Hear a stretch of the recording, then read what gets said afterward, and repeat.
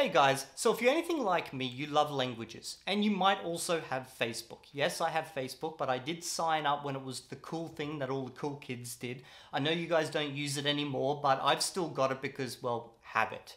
Anyway, I wanted to talk today about a specific app that I've played with recently. This app is called Prismatext. And the reason I've decided to talk about this app is one, someone actually commented about this app in one of my comments, and two, I have been inundated with advertisements from this company. So every time I open Facebook, I've seen an advertisement from Prismatext. Now, the first 20 times, I just completely ignored it because that's how I operate. I see an advertisement, whoop, just scroll past. It's like I've got an ad blocker within my eyes. But after a while, I actually somehow started to notice it. They've spent that much money on plastering this ad in front of my conlang eyes. So I kind of noticed it, but really didn't pay attention until one of my friends reached out and he said, hey, have you seen this app? It looks really cool. Have you tried it out? And that's basically his way of saying, I'm too cheap, I don't want to buy it. Can you buy it? Tell me if it's any good. And if it is good, then I'll buy it. And me being the easily manipulated person that I am, I took that as okay, well, I've got to explore this now because I've somehow become the authority on this type of thing. So I finally went and checked it out. Now, you may not believe me about how often they're spamming me with advertisements. Well, just to prove it to you, I opened Facebook for this video, okay? Just to show you guys what this advertisement looks like. I didn't even have to scroll more than 2 posts before I saw it. So here it is on my screen. Prismatext lets you read classic novels and learn a language at the same time. A novel way to learn 15+ languages. Okay, so the idea of this app is you get a book, a classic book, for example, let's say Hamlet or something like that. Maybe something not so obscure like The Princess of Mars, okay, which is one that I love. You get this book, and then they're going to swap in and out the most common nouns at first for the lowest level with your target language, okay? And then as you adjust to that and you start upping the level, it starts swapping out the most common, say, nouns and adjectives or phrasal verbs and stuff like that. And the higher the level, the more it swaps out until eventually a large portion of what you're reading is actually your target language sliced in with your native language. Now, when I saw this concept, I thought, that's a really cool concept. Like, I like the sound of that. But they're saying here you can learn 15+ languages. Well, one of the languages I'm learning at the moment is Chinese. So I went to the website to check it out. Now, if you have a look at my browser just here, you'll see that they've got a picture of the app literally right here. And you can see they've got some text in English and then they've swapped in what looks like some Spanish on the screen right here. And the idea is, you see the words in context, you learn the words based on how they would actually be used in that specific context, and it becomes kind of like you have so much context around the word that you just know how to use the word properly.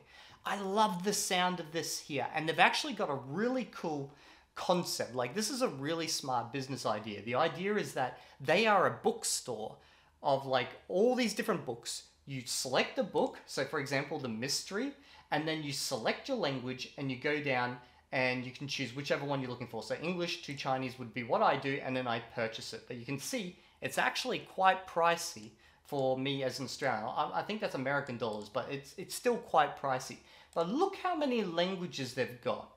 They've got a fair few languages for this one book. Did this person get this book translated into this many languages? See, I got a little bit suspicious at that point. But I figured, you know what, I'll hold off judgment and I'll actually try out the app. So, what I've got here, oh, what was that? I think I just knocked my my USB off the table. Okay, so I've got the app here on my phone. So I'm going to basically, oh, you guys just saw that. Yeah, that's my wife right there. So I'm going to record my screen on my phone right now, and I'm going to show you guys the actual app. So let's start. Yep, that's recording. Cool. Okay, let me go to the app. So there's my wife in the background again. Isn't she beautiful? Okay, so Prismatext. This is the app right here. And as you guys can see, I've got basically a couple of books that I've purchased. And if I open up one of these books, you can see it's swapped in a bunch of Chinese among the English. Now, I was super excited when I saw this because I was like, this is a really cool concept. And I tried it out, and look how far I actually got through this book. Like, I really got into this book and this method. But then I started to realize what was actually happening behind the scenes. Now, this is the sad part, okay? Oh, why is my phone going off? Okay, it's just saying to stop recording. So, as you can see up on the screen, I sent them an email because I realized that there was a lot of problems, specifically with their Chinese one, where it would swap in words that actually didn't work in that context. To give you an idea, they've got the word here for, let's say, your arms, okay? So you've got your arms are geba, or like, there's a few other words, but like, that's one of them. But they kept swapping in the word wu qi, which actually means arms, but as in small arms, weaponry or something like that. And at first, I was like, maybe this word does work in this context. Like, I wasn't the most familiar with this specific word, but I went and looked it up, and no, it never means like your physical arms. And then it became very obvious that they weren't talking about like weaponry arms, they were talking about the arms of a person. So it kept repeating this word over and over and over, and this was a big flaw. So I reached out to them and I said, look, I found a couple of problems. This is the first one, and then here's the second one, and this one was like a massive problem. So this is Beibu, which means the back, like the back of your body, okay? And they were using it in the context of to throw back something, which you would never do in Chinese. This is a noun. To throw back, you use a verb construct in this scenario, a totally different word, no way related to Beibu. So I was not very happy about this, because then I started to think, wait, so all those random nouns that I'd been learning up to this point, because I was reading a book that was a lot about war, and war is not a topic that I've covered a lot in Chinese. Did I actually just learn all those wrong? And as I went back and had a look, yes, lots of them I learned were wrong. And that annoyed the bejesus out of me, as you could imagine, because the worst mistake you can do is to learn something wrong, because it's hard to like unlearn it. So I reached out to them and I said, look, I've found like a lot of mistakes so far. Are you guys just using Chinese, like Google Translate Chinese behind the scenes? And they actually responded, because at first I asked for a refund because I was not happy with the product. And they said, oh, we've got a new version coming out in 2 weeks, etc., etc. It will fix up a few of these translation issues. So I was like, you know what? I'm going to keep going with this, and I'm going to just like double check everything it teaches me. And as you can see, they said thanks for the help and all. But then it got worse and worse. So there was lots of those words that were mistakes, but then also the pinyin was often completely wrong. So, for example, in Chinese, you've got this character right here, okay? Now, if you slap this sentence, 我得吃饭, into Google Translate, it will actually say 我得吃饭, and it will turn it into 得, which is a different word. But the character's the same, the pronunciation is different, and you can't say this. This is not correct Chinese, okay? But Google Translate does that because for whatever reason, Google Translate, they didn't really care about the tone markers very well. Anyway, I noticed that this app was making the exact same mistakes that Google Translate was making, which made me think this is just Google Translate in a wrapper. And then I was like, okay, well, this is what it should be, but in every single context, it was always popping up as 的, when it should have been 得, okay?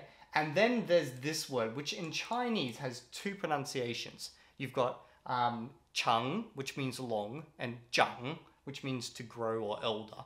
And it's specifically for elder, it's 长.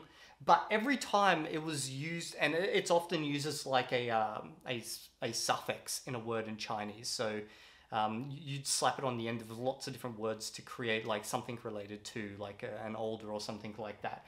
Anyway, often they would be using 长, which is completely the wrong pronunciation again.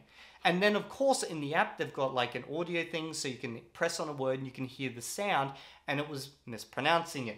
So basically I've come to the conclusion that although this is a super cool idea, do not, by God, use this for Chinese. You're literally using Google Translate. Now, they never admitted whether they were using Google Translate or not behind the scenes. After this last email, I haven't heard from them anymore. I don't know if that's because I just kept sending them corrections and it just started to annoy them. But I would say that this app is definitely not suited for learning Chinese. Now, maybe it works great for other languages and everything, say German or French. I don't know, but just assume, I'm going to say at this stage until we have some type of public announcement from the company, that it's literally a wrapper for Google Translate, which is really sad because I actually love the concept of learning a language in like learning at least some parts of a language in context while reading a book. Like that is such a cool idea. They are onto $1 million idea here, but the execution for how it was translating things has left a really bad taste in my mouth. Anyway, I've gone on for long enough, guys. Just wanted to let you guys know, if you see this advertisement, be super wary about this company. I don't know if it's intentional or not, if they don't have people on the team that actually know these languages, but whenever you see every single book available in 15 plus languages, they're using some type of automated translation system. That's it. See you guys.